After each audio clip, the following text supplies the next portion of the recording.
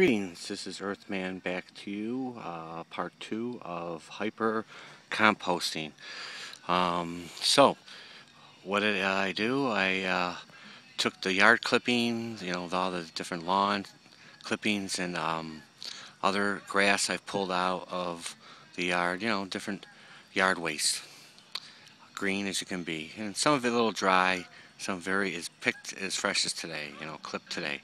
And so I took that and I put a layer of that, and then I put a little handful of IMO 3 and then bokashi and then some of my compost over here, and then just continued doing that until I completely buried all the yard waste, as you can see is gone, and now is in this pile, alternating it with IMO 3 and bokashi, and then finally topping it off with some more of my compost, which is, like I said, it's only, I don't know, I haven't counted a month, but not that old, 6, 7 months, 6 months, 5 months old, something like that.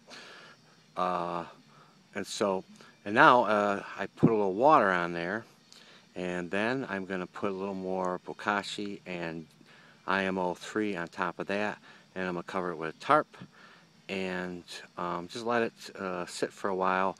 I'll come out here in about, say, 2 weeks, and I'll turn it, and I'll put the, I'll look at it, record it, and that way we can see what the findings are. I already know what they're going to be. There's going to be some stuff broken down here really quick. So that is an idea, how you can break down and compost yard waste or whatever you want. Well, yard waste and stuff from your garden that you're not going to eat, and things that are compostable, that you can compost. Obviously you don't want to compost a pork chop, but you can bokashi a pork chop. So we'll talk about that down the road.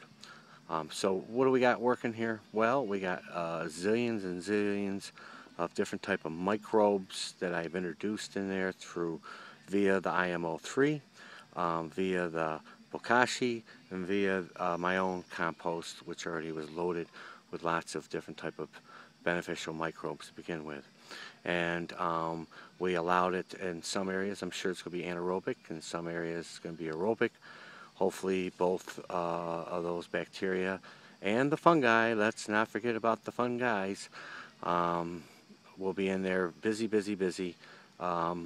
emitting acids and enzymes, breaking down all the different product that's in there, and hopefully within